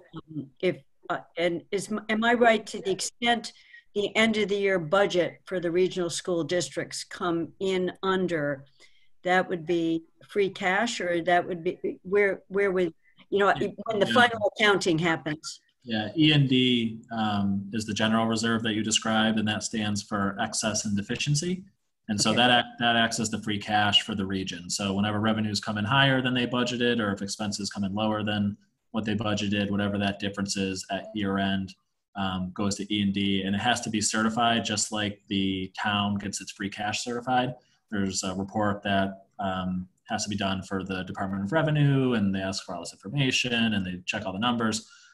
So it's pretty much identical to free cash, just for a regional school district.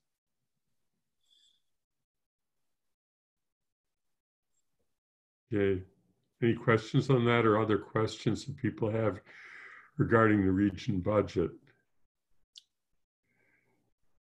The three pieces to Lynn has the, her hand up, Andy. I finally did it. oh, okay, Lynn. So, Andy, can we just recount when the other town meeting, or when the town meetings are for the three towns and what we know about them? We know two of them are the last Saturday of the month. It's the 27th. 7th, okay. That's Shutesbury and Pelham. And have you heard a date for Leverett yet, Sean? I have not, but I'm going to look it up right now and see if there's anything about it. Yeah. Unless they post something on their website. Because I talked to their select board chair, but that's been several weeks ago and they had not as of then. So this says that their annual town meeting is June 20th at 9 a.m. outside of the Leverett School. So they have scheduled, and so they're going first. Yep. We're scheduled to vote it on the 29th. So we could make a recommendation at any time. I did see a proposed order for the assessment method. I'm not sure that I saw a proposed order for the appropriation or budget approval. So I've got it right here. Andy, I'll share my screen again. Yeah, all three of them are together. You just need to scroll it down. Oh, okay.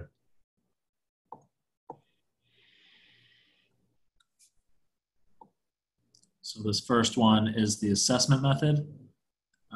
I'll come back to it. The second one is the budget itself. And the last one, if, depending on how the Finance Committee and the Council want to proceed, is the debt authorization. And I'll go back to the top. So this, actually go to the second one for a second because I wanted to make sure. So this is the one that's the budget approval. Yep. So we don't actually have an order that appropriates the funds in a dollar, or is it involved here? Yes. Yeah, this has this outlines the total budget for the region, but also the Amherst share based on the assessment method above. It's got it in the second line. It's pretty small, but it's sitting there. I can make it a little bigger, sorry.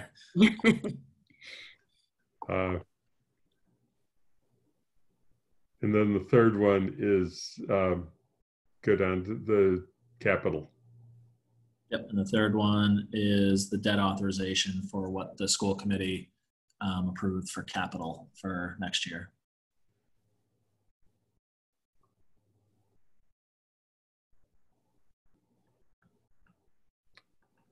And this is the one that if we do nothing, we're bound to it anyway. Yeah, so if you don't act on this within 60 days of when it was voted, which was May 26th, then it's considered to be approved by that town. So if none of the towns act on it, then it's approved. So we can either approve it or do nothing, and it has either of those have the same function. Right, and this was reduced quite a bit from their original vote. So my understanding is this really kind of represents their highest priority for capital projects.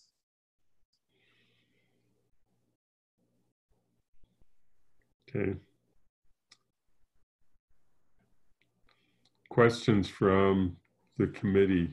Go back to make sure that I can spot any. Lynn.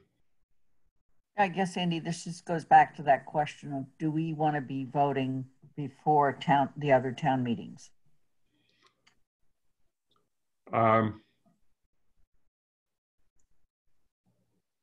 So the council won't be, I think, right? No. Yeah, the council would be holding off unless we move the council vote to a different date. No, we'll keep the council on the 29th. Yeah. There's no reason, because there's nothing binding. We haven't bound the town if the Finance Committee makes a recommendation beforehand. the difficulty we're going to have is that through the town meetings, if we want to wait to see what the town meetings do, the finance committee won't necessarily be meeting between the afternoon of the 27th and the evening of the 29th. Right, because we're meeting on the 23rd, so we would still be before the town, two of the towns are meeting. Right. Or we could have a quick finance committee vote at 6 o'clock on the 29th. Yeah, I just want to throw out there that we were kind of hoping that we wouldn't have to have a finance committee meeting next week so that we could get through the budget book. Since we voted the sewer rates already and we don't really. And it doesn't, I always kind of come back to this. I don't really know if it matters because every town's going to be voting on this exact same language. This is what the school committee approved. So whether you wait to see how they vote, you're still going to have to vote on this language. And for this language to get modified, the school committee would have to change what what they're going to give to the towns. Okay. So I think that the only thing that would cause us to even consider different results would be if one of the other towns we happen to know voted no on the assessment method and then required us to go to the statutory method. Would that cause us to do anything different? I don't think it would. Again, if that happened, the budget would essentially fail because the school committee voted specific assessments, and that's what you're voting here. And so if they were to switch methods, you wouldn't be voting this assessment amount. It would be something completely different. And again, that would have the school committee voted. They did it the same way they've done in the past, which I believe they did. They vote a specific method when they vote the budget. They say this is the budget and this is the method that we are approving. So essentially, the other towns don't vote whether or not to do the statutory method. They vote whether to do the alternative method. And if that fails, it goes back to school committee. And you're not picking up any waves out of any of the three towns. Not for this year. I mean, with the COVID-19 and the level of funding of the budget, I believe all the other towns ended up even better off than where they were before because Amherst assessment was brought down to being level with what it was prior. And for the other towns, I believe that dropped them all even more. So I haven't heard anything for FY 21, and I believe the one town that sort of set out some guidance, I believe Shutesbury had set out some guidance of a certain level of reduction that they were expecting. And I believe that the assessment that they are voting on satisfies that guidance that they had provided. And we should go ahead and move. Yep. Do you want me to go to the top, Andy? Do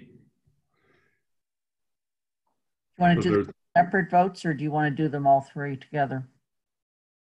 I was wondering if we could do them all three together, if there's a way to word it to, because they're all under 2103, aren't they? No, they are 2101. 102 and 2103.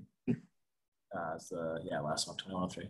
And they all had separate numbers just like last year. I mean, I can make that amendment if you want. No, we don't need to. I think we can, we could probably do a vote in a single motion that whether the Finance Committee recommends to the Council approval of orders 21, FY 2101, FY 2102, and FY 2103. That could be made as a single motion. So moved. So there's the motion. Is there a second? Second. Second. Okay, there's a motion that's been made and seconded. Any further discussion on the motion? Any comments from the resident members of the committee before we vote? seeing no requests for recognition, I'll go through a roll call vote. I'm just going to do it in the same order that I did it before. Pat? Yes. Lynn? Yes. Kathy? Yes. Dorothy? Yes. And I'm voting yes. So it's again 5-0.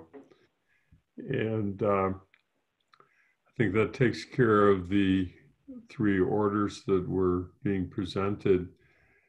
And I therefore just need to go back for a moment to the agenda, which I'm not at the moment sharing.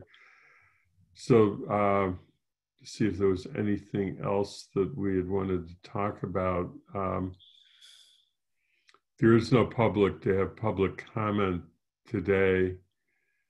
The one thing that we didn't list, if we're not going to meet next week, then there's 2 consequences. One is that I have to notify ECAC that it's not an available week, and I will be willing to do that. The other thing that I wanted to just mention briefly is that we had assigned to have people be prepared to ask questions when the budget came forward, to spend a little bit more time on each section. I'm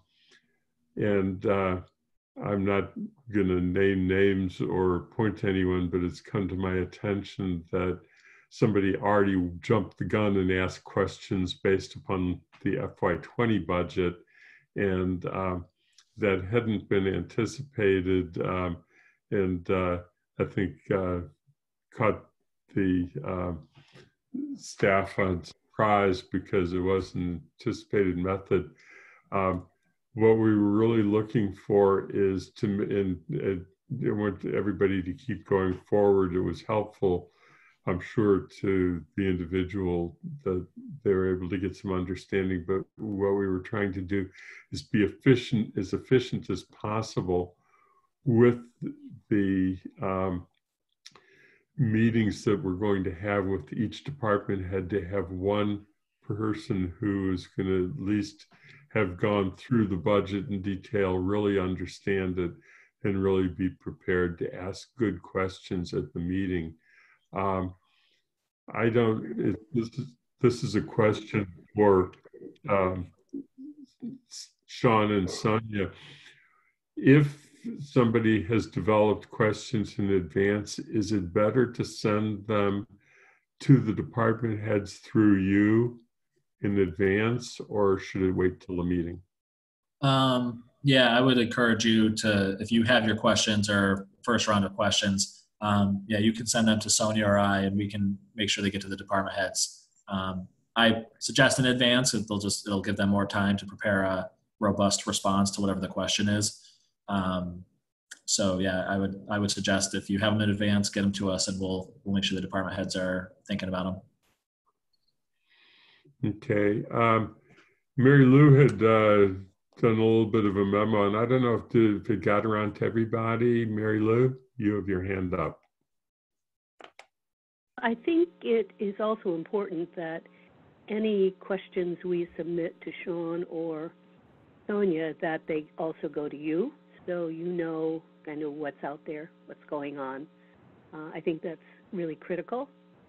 So I'm going to put forward that suggestion. Okay, thank you. No, I appreciate that. So why don't we do that? But let's make sure they go to all 3, and then Sean and Sonia can determine whether they have answers based upon their own knowledge already, or whether they need to forward it to the other staff who might be helpful in answering the questions.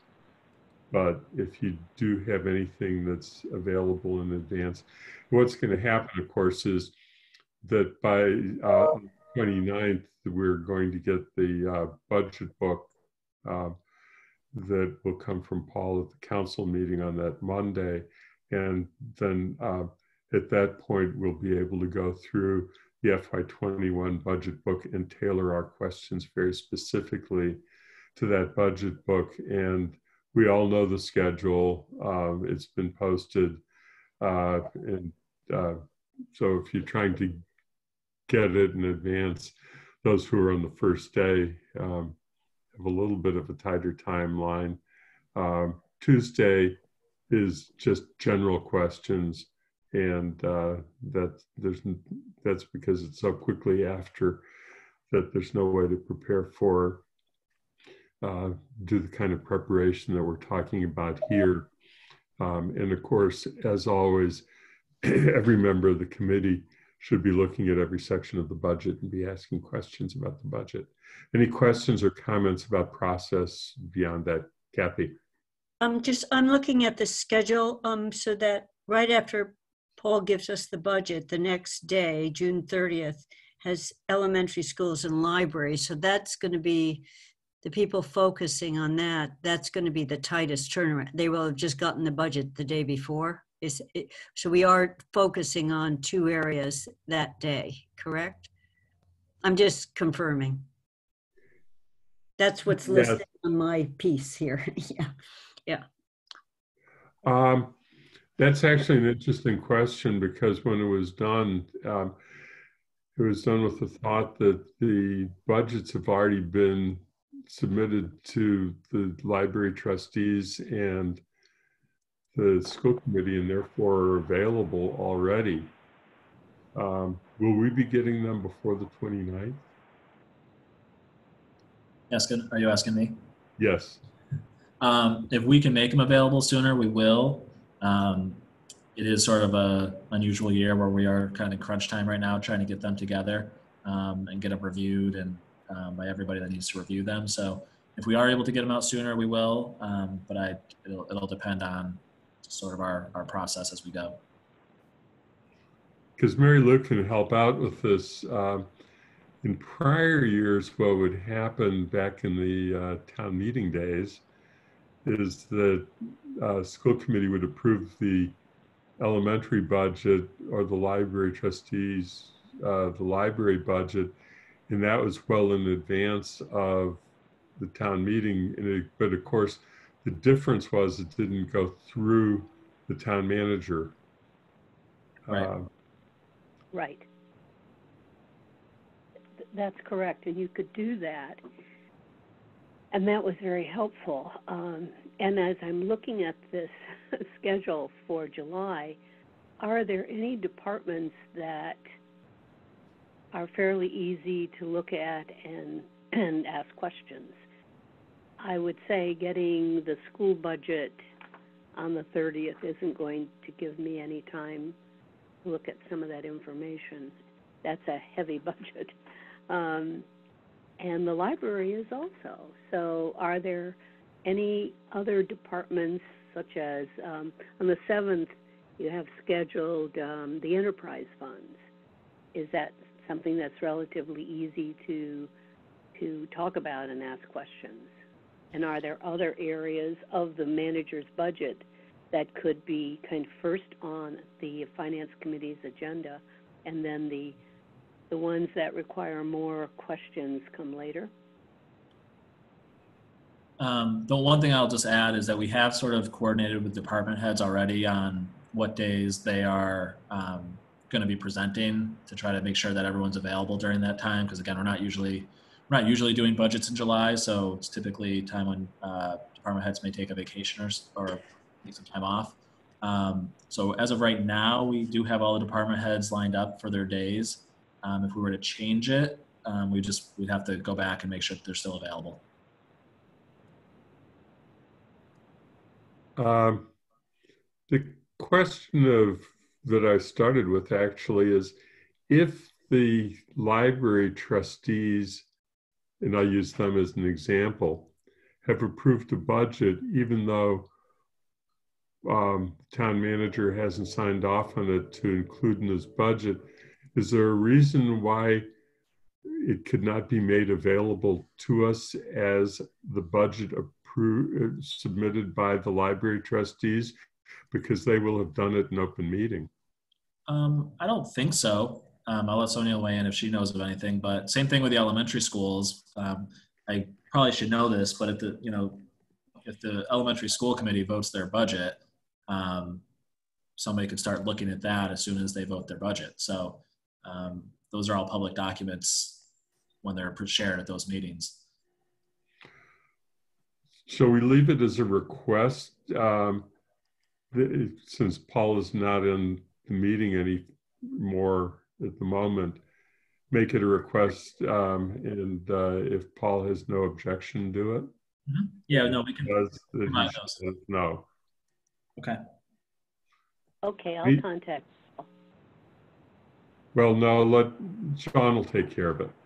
Yeah, Okay. I'll talk to him tomorrow and just, I don't expect that he'll have any issue with, again, just sharing those documents ahead of time, so people can get a head start on looking at those. So do you know the date when the school committee is voting that budget? The school committee? Yeah. I can look on their calendar. I was wondering if they already did. I'm not in that world anymore, but I will find out and just find out the date. They may have already voted it. Normally region elementary schools always sort of voted around the same time, but I'll double check tomorrow and I'll let you know. Andy? When did they have to present it to the manager? They would have voted it before they send it forward. Yep. Yeah. Once they vote it, it sort of automatically gets sent forward to the town manager. And there is a requested date that for submission to the manager. The council actually established the date because it's part of the charter. I just don't recall what it is right now. The only question I have is, can we begin doing this so we're suggesting we could look at it before the council has actually transferred it to the finance committee? I don't think that what we would be looking at is a document that has been approved by the school committee and by the library trustees. It is not something that we're looking at that is being officially referred to us. We're looking at a document that another body has approved. And if there's a variation, so then we'll have to deal with it. However, in reality, there is going to be no variation. Okay. So it looks like from the calendar that I'm looking at, Andy, that finance committee, let me see, that it already went to the council and it was referred to the finance committee, the region budget. No, not the region budget. We're talking about the elementary. The Okay. elementary and the library. Those only would get to us officially through the town manager's budget under this current form of government. Mm-hmm. In the prior form of government, they went directly to the finance committee, but that's not where we are anymore. Okay. But I think Sean understands what the question is. And yeah, I don't see it again. Once they're discussed at the schools, for example, once it's approved by the school committee, whether it's been referred or not, it's there. You can look at it to see what the school committee voted. Okay, Lynn and then Bob. Already spoken. Bob? Yeah, I just wanted to know what the timing is on when the manager's budget will be available on the 29th. Is it after the meeting, prior to the meeting? I think we typically try to send it out at least a little bit before the meeting as a PDF so people can start looking at it. So we'll talk to Paul today or tomorrow and try to find out what he's comfortable with in terms of timing before. But I anticipate it'll go out at least a little bit before the meeting so that people can start taking a look at it. Okay, can I request that it be sent to the 3 resident members of the finance committee? Because we normally don't get information that directly. Thank you. Okay. Anything else? Because if not, I think that Sharon's. Hello. Sharon. Can I also, will there also be paper copies, hard copies of that available or sent out? The of the full budget document? Yes. I think we stopped doing that. Sonia, what happened last year? We got hard copies. You did get hard copies? Yep. I would like a hard copy if they are available. Me too. Okay. Me too. Trying to save money with binding, but we'll consider it. Yeah, I think they were produced in a much more limited manner, and they weren't in 3-ring binders anymore, Okay. if I recall. Yeah, no, that's why I did the visual. It's got this simple little thing that if you open it too many times, it falls apart, but it does work when you're not opening it all the time. Okay, Sean, you get to tell Holly. Okay, anything else? Because if not, then I think that we have actually exhausted the agenda and have no reason to meet next week. I will notify ECAC accordingly. And Andy, did I just see you or talk to you for a couple of minutes after people leave? yeah, or you want to just call me on the phone? I have another meeting coming up really fast, so this is easier. Okay. Okay, we can do that. Thank you. Thank you. Thanks. Are we adjourned? So I think the meeting therefore is adjourned, and it's 4:40 p.m. and we're Thank you. adjourned. And we are not meeting next week. Thank you, everyone. Thank Okay, you. thank you for Bye. the hard promise of the paper copies. That was what I was raising my hand for. Thank you very much. Thank you. Okay. Okay. Bye-bye.